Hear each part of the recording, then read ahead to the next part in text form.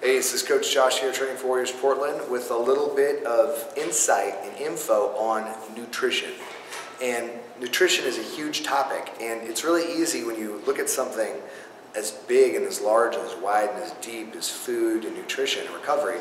It's easy to get distracted by information without context. So one of the things that I do at Training for Warriors is try to provide as much context as I can to warriors and individuals, anybody who's trying to build muscle, burn fat, feel good, and how to adjust your own diet and how nutrition plays into your overall health and what to do about it. And I have a story that I got actually from a precision nutrition textbook. Their level 1 certifications are really great. If you haven't studied any of John Berardi or PN's material, please do. It's one of the best aggregators of current behavioral science. But there's a story in the textbook about this cancer ward. And on this cancer ward, there's patients, and they're going through different kinds of treatment, and their diets are extremely regimented, extremely measured. And there's this cancer patient that continually has high body fat, and his body fat just keeps getting higher and higher. And they looked at his diet, and he was only eating about 800 calories per day. And you would see that, and you'd be like, holy cow, with a caloric deficit at this person's height and weight, like there's no way that they can lose, they can't lose body fat with an 800 calorie a day diet. That's well below starvation. And the story is meant to illustrate the fact that our bodies are going to constantly adjust to our environment and the stimulus that is presented to us. So while calories in, calories out, the law of thermodynamics matters a lot, your body will continually adjust such that this person, his body adjusted so that he was burning less than 800 calories per day to stay alive. There's different organs and hormone regulation. His body recalibrated to burn less fuel. And who knows what the implications were for his health. I mean, he had cancer and was in a very painful place in his life anyway. But the idea is that there isn't any one-size-fits-all solution that will always get you to where you want to go. And I repeat this because I'll hear people say, oh, I know what always makes me lose weight. It's always no sugar. It's always 1,200 calories. It's always don't eat breakfast or lunch or really dinner. Just have a cup of coffee and a cigarette.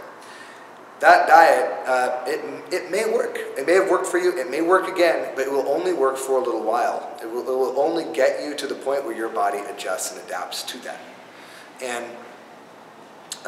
the reason why you have nutrition coaches, the reason why you have coaches and experts at all to help you through this process is to keep you adjusting your nutrition to what your body's asking for and what it needs.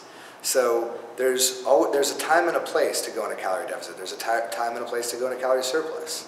And I'm a big fan of keeping things simple and having heuristics. So if I'm trying to lean out, and this is like, if you want to write this part down, here's the tactic. The tactic is eat about your maintenance calories or a little bit below your maintenance calories every day, and on a training day, eat an additional 400 or 500 calories. Like, that's just a kind of shotgun blast of a strategy that I've seen work for a large swath of people.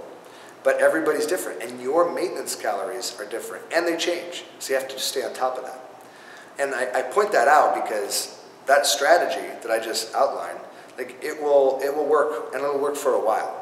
But there isn't any permanent solution and any one-size-fits-all because our bodies are so dynamic. You have to feed them. You have to give them nutrition to sustain you while you're working.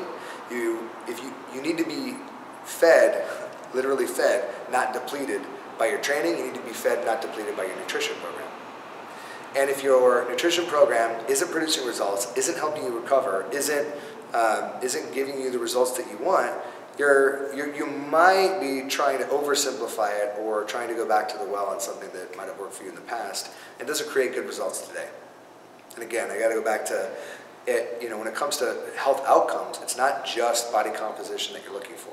Look for body composition improvement, health, vitality, energy, performance improvement, and disease risk or biometrics or disease risk factors. So you want something that insulates you from sickness, makes you look and feel good, and then obviously makes you feel strong, focused, and energetic. If you don't have all those things in your nutrition program, you'll probably have to make some minor adjustments. So just like marketing is a game of adjustments, just like most things are a game of adjustments, nutrition is the same way.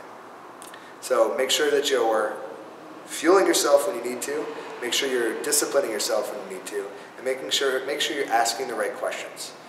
So the more curious and the more fascinated you are with the process, the better your overall outcome will be. The more you'll learn and the faster you'll get results. And it won't be as painful. All right. Hopefully I didn't muddy the waters. Hopefully I gave you a little bit of nutrition context. Hopefully I gave you some ideas that will help you stay on the straight and narrow so that you can build muscle, burn fat, and bring forth the warrior within.